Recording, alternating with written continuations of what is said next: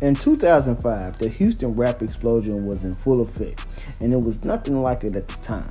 Hence the reason I felt like I had to do a whole breakdown video of that whole experience in rap. You can check it out if you want to in the archive. Hit the link. One of the artists who benefited from that Houston rap explosion was Mike Jones. With him gaining mainstream attention, having a double platinum album, platinum singles, and being featured on damn everybody's song and projects, he was a real big deal in 2005. But sadly, Mike Jones couldn't maintain that success because after that year, the steam would end up dying down very quickly for him. And a lot of this had to do with his issues that he was having with his label Swishahouse. And Swishahouse had been around for a very long time. But by the 2000s, they would end up, legitimately turning themselves into an actual label instead of just like a rap crew or whatever. And they would start signing artists under actual contracts. And one of the artists being Mike Jones. Now, if you know your history, then you'll remember when Mike Jones got with the label, as far as like 2002, he was a team player. And, in every interview, every freestyle, and etc., he was screaming out, Swishahouse. He was always repping Swishahouse, no matter what. And as Mike Jones was putting in the work on the mixtape scene and his buzz was starting to get bigger and bigger, the indie label Swishahouse was taking meetings with all major labels at the time, trying to see which label would be a perfect fit for them to, get into their mainstream. Now, meanwhile, they were still putting out underground tapes, had artists like Mike Jones, Magno, and Paul Wall touring all through the South and Midwest. But by 2004, Swishahouse would end up inking a deal with Asylum/Warner Brothers. Their first major label project that was scheduled to drop was Who Was Mike Jones, which was Mike Jones' debut album. Now, they would use the single Still Tipping, which had been out for like a year or so before it actually caught fire in the mainstream airways. Now, according to G Dash, who's one of the CEOs of Swishahouse, by the time Asylum came with the deal, Mike Jones had 3 months left on his original Swishahouse contract. So when Mike Jones signed the deal with Asylum, that would end up extending his Swishahouse contract because of the deal and the partnership between Swishahouse and Asylum, which basically slated Mike to deliver 5 albums for his Swishahouse/Asylum contract. And this was the same deal Paul Wall would end up signing as well. Now, I don't know if Mike Jones knew what he signed or thought that because he had a couple of months left on his contract that he was no longer with Swishahouse, but either he will find out later, but at the end of the day, things would go downhill and it would take a turn for the worse.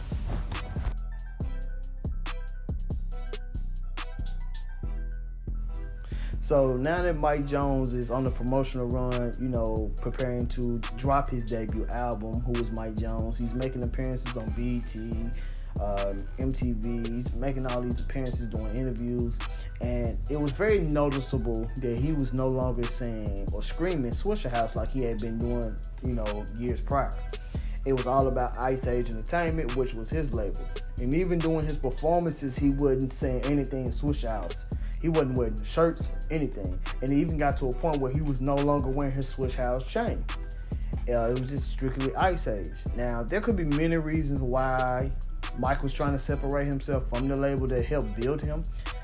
There could be many reasons. Either he found out that the truth about his contract because he thought he was going to be out of it, and once he signed the deal with Asylum, he found out that, I'm still tied to these folks for 5 albums. Or it could be he was letting the big wigs at Asylum/Warner Brothers get in his ear. And I think it was a little bit of both, I think Mike Jones thought that he was going to use Swishahouse to help build his name up, and then thought he was going to be able to separate and get on down. And they were like, no, sir. We ain't finna get away from us that easy. And, it's kind of understandable because why it's like damn near biting the hand that was feeding you. This was the label that signed you. They didn't have to do so. Yeah, I think Swishahouse was already a legendary thing anyway, way before Mike Jones came along. So they help put you out. They help build your buzz that you got. They didn't have to do that. So that is understandable. It's like, man, you ain't finna get away from us. All this money and all this time we invested into making you big, you're not finna get away from us like that, thinking that you're gonna blow up off our name and our logo and then you get to go scot-free.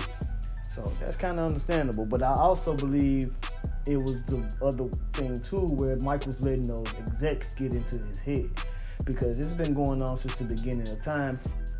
Now, it was also a rumor that Mike Jones was letting the fame get to his head. You know, that's has always been a rumor that, you know, he basically let the fame get to his head, and, you know, the ego, you know, really hit him.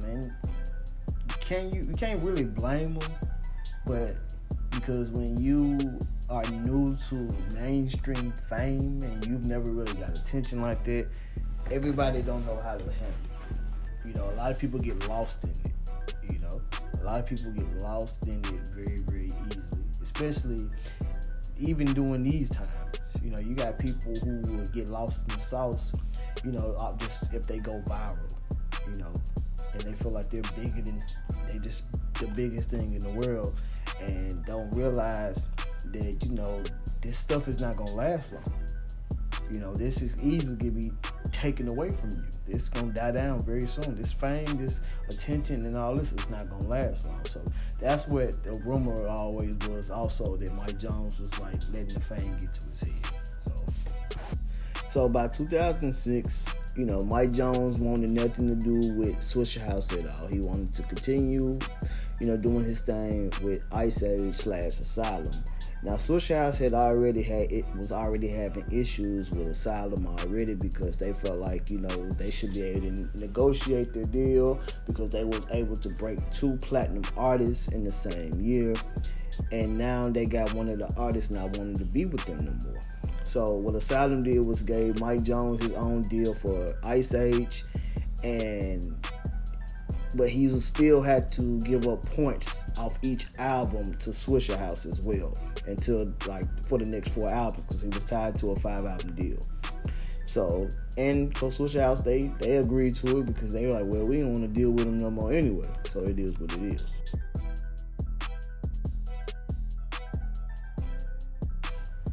Now, when Mike Jones made his return, you know, he came out with the single Mr. Jones in September, and he came out with the video like 2 months later. And the single, it did okay, but it didn't do enough for the major label Asylum / Warner Brothers to say, okay, we ready to put this album out. And not to mention, I don't think that was the right time for Mike Jones to put that album out anyway, or that single, because that was leaning into the fourth quarter, and the fourth quarter, I feel like, is always meant for big acts to come out, as far as the ones who do real big numbers, far like 3, 4, 5 times platinum type of artists. And Mike Jones wasn't one of those type of artists. Yes, he was multi-platinum, but he wasn't established yet. And not to mention, he was going on his second album, and a lot of people know about the sophomore jinx. So I think he should have came out much earlier than, you know, as far as going into the fourth quarter. But the single Mr. Jones, it ended up becoming a bigger single or bigger song for Lil Wayne than it did for Mike Jones. And that was like Lil Wayne freestyling on it. You know, it turned into The Sky's the Limit. People know it as Lil Wayne song more than Mike Jones song. And that's crazy. And Mike, he was promoting his next album, The American Dream. He hadn't promoted on his first album. And, you know, but Mr. Jones, it failed to chart very high. So his next single didn't come out until April of 2007, which was My 6'4", featuring Snoop Dogg and Bun B. And that single did okay as well, but Asylum still wasn't ready to push the button to drop the album. And this next single, Turning Heads, it didn't chart at all. So what they ended up doing was dropping The American Dream as an EP, and they dropped the movie with it, and that didn't come out until November of 2007. And I ain't gonna even lie, I bought the movie, and the movie was pretty cool. You know, it's much better than what I've seen with most rappers putting movies together. You know, it was pretty, I liked it. You know, I fucked with it, you know. But it just seemed like things was not going well for Mike Jones as far as being on his own. And I think that's where he kind of really failed it, because a lot of people feel like, oh, they're ready to be on their own and have control and, run a label. And it's more to just, having a label, having a name, and having a few artists under your belt signed. It's more to it than that. And I think, Mike thought the grass was going to be greener on the other side, because he didn't have Swishahouse, in control of him anymore. Even though he still had to give them points off each album and stuff like that, he still had to pay them. But he no longer had them in his ear or being executive producers. And I think that's where he started to realize, like, damn, I may have messed up. My plans is like kind of backfiring on me. Now, he did have a single as far as dropping Get Me 50 with Hurricane Chris. That single did pretty well. And they still wasn't ready to push the album out. And I guess they wanted another Still Tipping. That's exactly what they wanted. They wanted another Still Tipping. They wanted another Back Then. And I guess that's what, Mike Jones wasn't delivering to them. So now heading into 2008, Mike Jones would end up dropping 2 singles, Cuddy Buddy and Next to You. And as of to date, both of those singles are not platinum. And they still wasn't pushing the button for him.